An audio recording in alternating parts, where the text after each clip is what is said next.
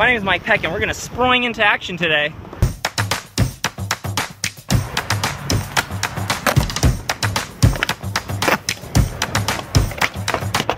Oh, Mike, how do you do it? Hold on, Colin, Paige, who I've never met before. I'll teach you how to Sproing. Please do. Okay, all you have to do is this. Put your back foot right here, and then you just... Mike, where do I put my foot for this trick? Roll and I'll show you. You're gonna wanna put your back foot right in that pocket. Can you show me how? Almost like this. I almost had it. Next time.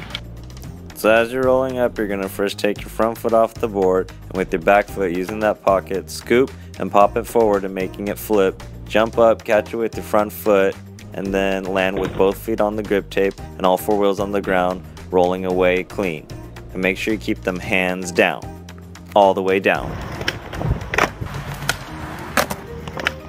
So here's a quick recap. Just take your front foot off, pop it, scoop it with your back foot, jump up, catch it with your front foot, then land bolts. And if you practice enough and eat all your veggies like my friend Germs here, then you can do other variations such as blunts, front blunts,